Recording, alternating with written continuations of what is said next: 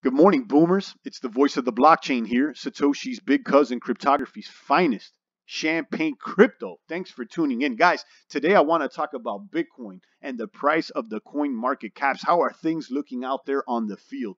And a Canadian speed skater who became the first Olympian to receive an endorsement deal paid for in cryptocurrency out there. But first, let me shout out all the champagne crypto maniacs out there holding it down deep within the crypto trenches, still kabooming the like button, letting the world know that champagne crypto is out here spreading the good crypto word.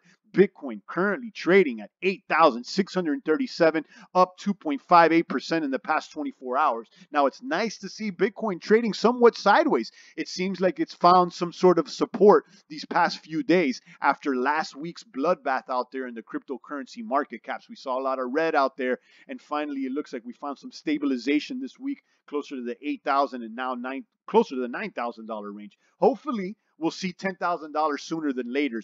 Drop a comment below. Let me know what you think about these prices. Where are things headed? Okay, Ethereum also trading sideways. Litecoin, still see the lights. I got a bag of lights, and I'm looking at Neo and EOS. I'm questioning whether I should get more Neo and EOS.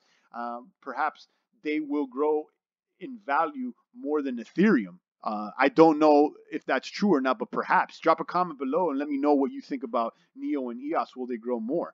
Okay, and then let me know what you think about Canadian speed skater Ted Jan Bloman. Recently became the first athlete paid in crypto when he struck a 1-year sponsorship deal with ONG Social, a social network and crypto community, and Keek VR, a developer of virtual reality experience. Keek VR, Ceek VR. I'm not sure if it's pronounced Seek or Keek VR, but you guys can check it out. So apparently, he's going to document his Olympic journey on the ONG Social network and star in a 360 virtual reality experience on Keek VR. And in return, they're paying him in crypto. Apparently, he said on this article, I think, that he already cashed out some crypto. So, you guys can check that out as well. Let me know what you think about these Olympians there with the crypto. I'll tell you, I was expecting to see more cryptocurrency representation at the Olympics, being that it's being held in South Korea. If I'm not mistaken, I believe the South Koreans are crypto maniacs. I see a lot of exchanges out there in South Korea, and I know that they like the bits, apparently. So I was surprised not to see more representation of the blockchain industry out there during these Olympics. But it's nice to see Canadian speed skater Mr. Ted Jan Bloman out there getting some bits.